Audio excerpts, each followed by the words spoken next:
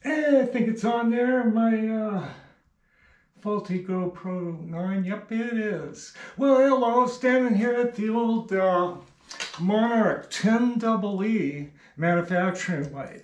Now, this lathe here doesn't have the thread cutting and all the stuff that the toolmaker lathe has, but it's just a great machine. And you can do an awful lot of stuff with this machine. And the machine has a considerable amount of wear.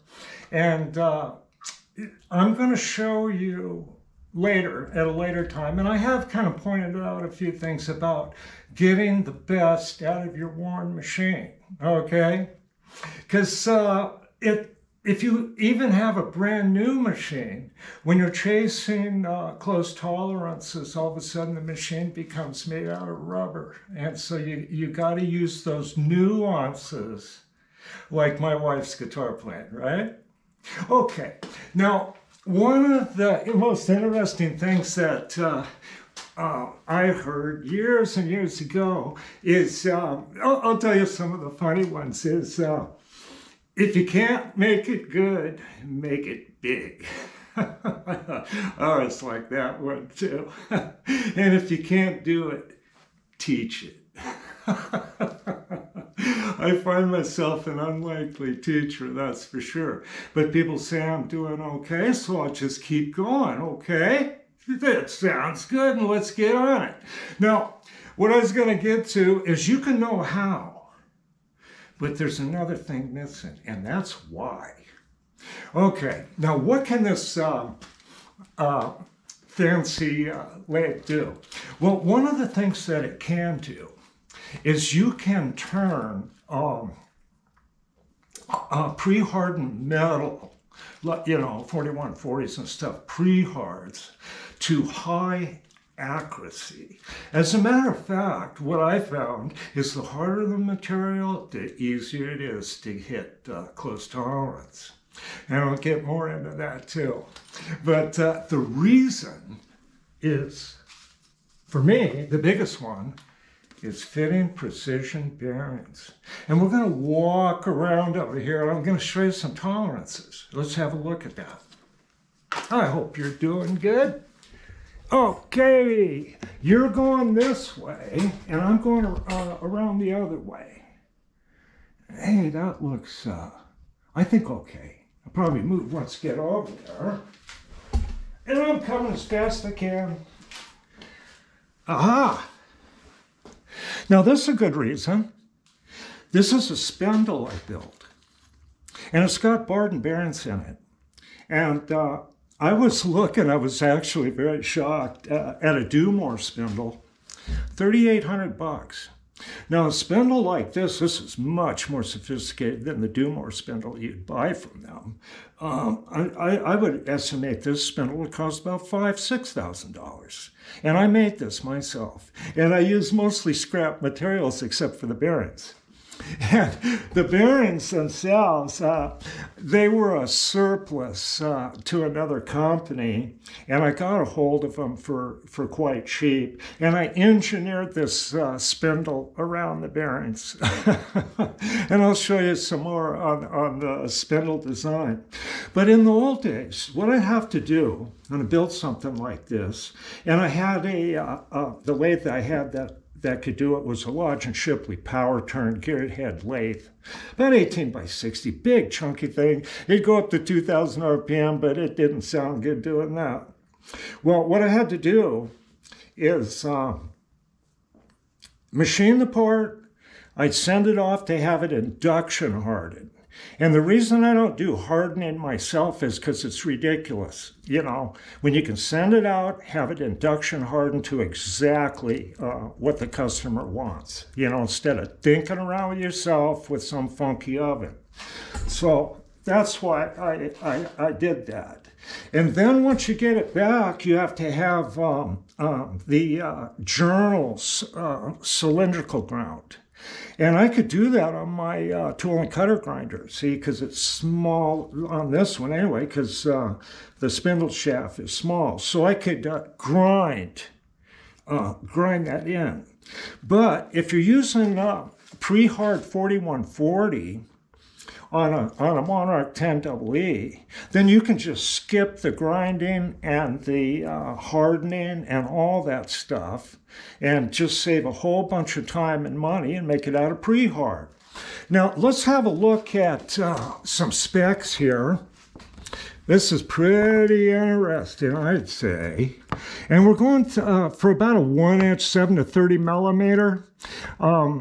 Let's see, we'll call it a non-rotating fixed bearing, a class of fit T, plus 1.5 tenths to minus 1.5 tenths.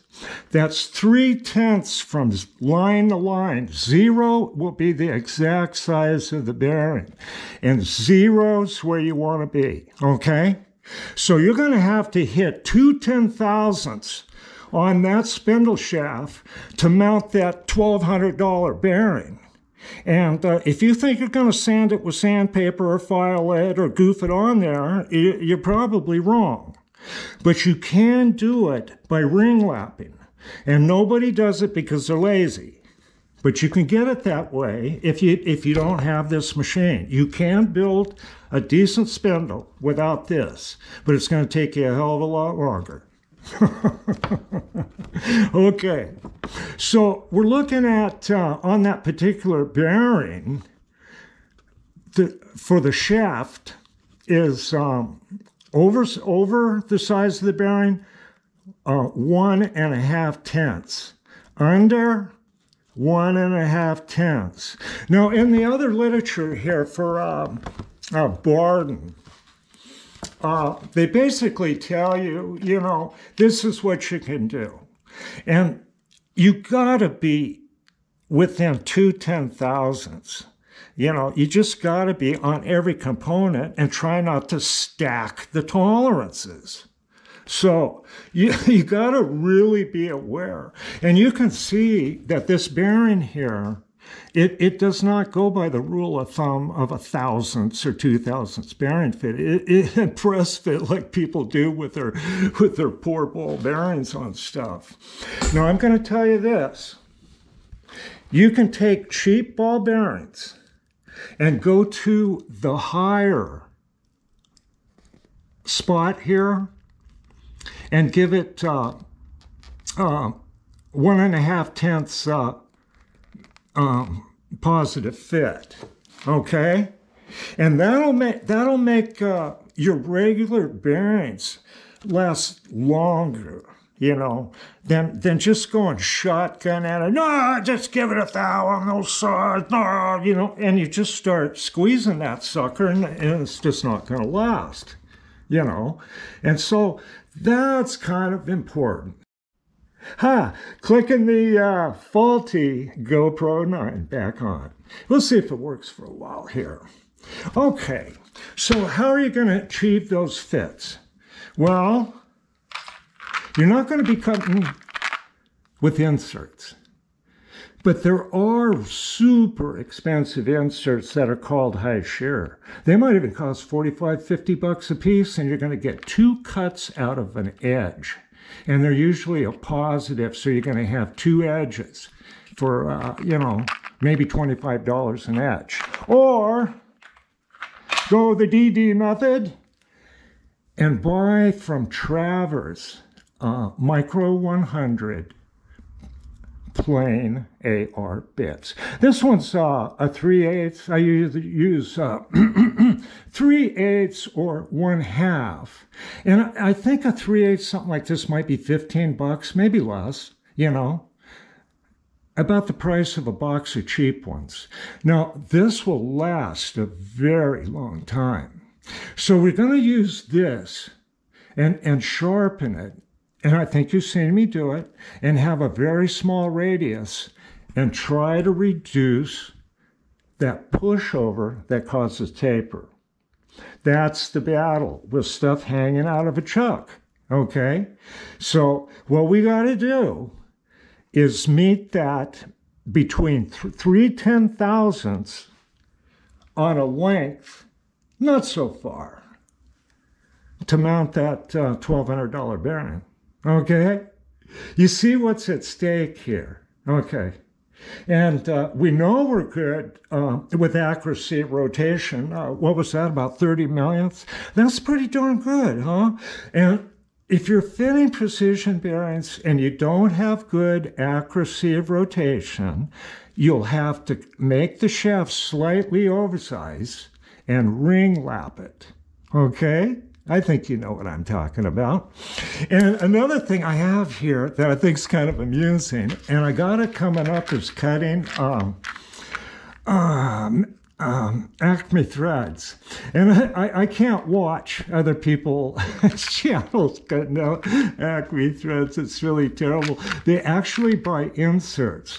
Now, these inserts make an awful lot of sense on, you know, these things, you know, but an Acme thread is a different animal altogether. And I was watching one guy trying to cut an Acme thread with a full profile insert. Excuse me. I got a touch of a cold still left. With a full profile Acme threading insert, and it just didn't work out. So this is where this machine shines again, because you can use the electric lead screw reverse and use a narrow tool. You can go in and cut it narrow, then start shaving the flanks of the threads. And the electric lead screw reverse helps greatly because you won't get any error from engaging and disengaging the half nuts. Huh? How about that? And so that's going to be fun. I've been wanting to do this for a long time on that old press, just haven't gotten around to it. So that's happening. So if you're going to fit precision bearings, this one's out of a hard inch. That's what that looks like. You can see the high spots here. Always remember, if you take a spindle apart, you mark the spindle exactly how it comes up. Then you can look behind the bearing, find the high spots, mark it on the housing, mark it on the shaft. There. And if you don't do that, it's unlikely that the spindle is going to have 50 millionths of that mounting surface, okay? Let's think about things before we do stupid shit. All right. So I'm going to load this, and you know what? I could make 100 little videos like this, and I just might, and just kind of point out. So I talked about how we cut and why, all right? And the materials and stuff like that. We can use this machine to cut pre-hard material to the specifications specified in bearing in mind. The saga will continue.